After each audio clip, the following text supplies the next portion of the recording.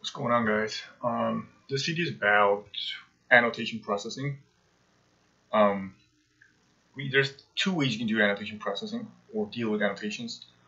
One of them is reflection, but that's not really annotation processing. That's you'll have access to your annotations through reflection, but the true definition of annotation processing comes from services provided. I think starting Java 6. Yeah, you could basically technically create your own processors that will generate code for you, and this whole process called annotation processors.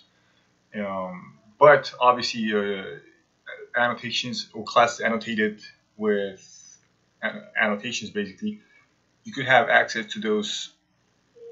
Well, not just classes, fields, methods, anything that you annotate with annotations, you can access them through reflection. And there have been a couple of frameworks or libraries that were created through annotation processing using reflection. One of them was, I think, the first version of Dagger, and again, juiced by Google, which was deprecated because reflection is extremely slow, especially on Android devices. So the Dagger 2, which uses an actual annotation processing, and Butterknife. Well, Butterknife has used reflection. It does use annotation processing, but not reflection. So yeah, basically the first version of Dagger, Juice, these are libraries that were initially created using annotation processing via reflection. So let's just cover the reflection version, and then we're gonna move forward to the actual annotation processing, and then we're gonna start generating our own code. But in this very first video, I'm just gonna do some refactoring, or not refactoring, some reorganization around our folders to make it, I guess, nicer in a way. So let's go ahead and do that. So we have our source here.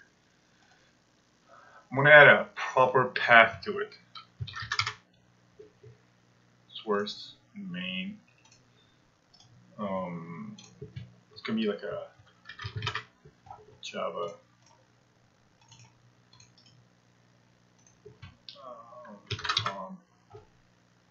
Like an actual package path, which we didn't have before. Well, you don't have to do it. You can just, if you're following along in coding, you can just, since I'm going to be uploading to GitHub, you can just pull it, and then you should be good to go. Com tutorial.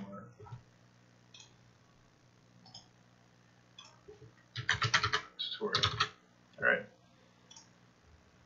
Perfect. So let's just move our main in there. Move all of our folders in there. Well, before we move our folders, let's go to our main. Okay. Let's do this. But yeah, ID is going to cry, so you're going to have to do this. Also, go to your project structure, under dependencies, go here, and you need to mark Java as your source folder and not this. Okay, and then apply. Okay, so let's just start moving over our stuff. The reason I want to do that before, because it'll do auto refactor, and if you look at the class paths, it will adjust. If you don't do that beforehand, then you will have to do it manually.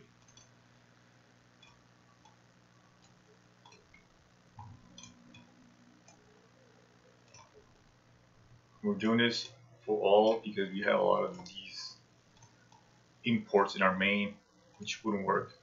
I mean, they're all commented right now, but you get it. Okay. So it's still crying. Let's go here. Did not adjust. It did adjust. So I think it's crying.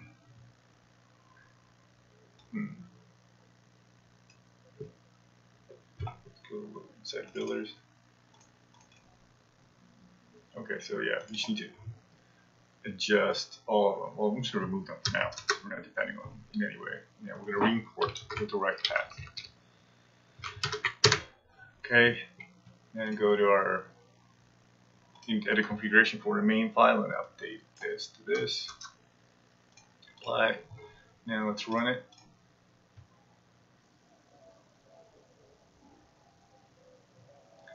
Okay, so it's running the code that we worked on the last video. We're going to see some. There you go. Okay. I think I'm going to cut it out here for now. This is just the main setup.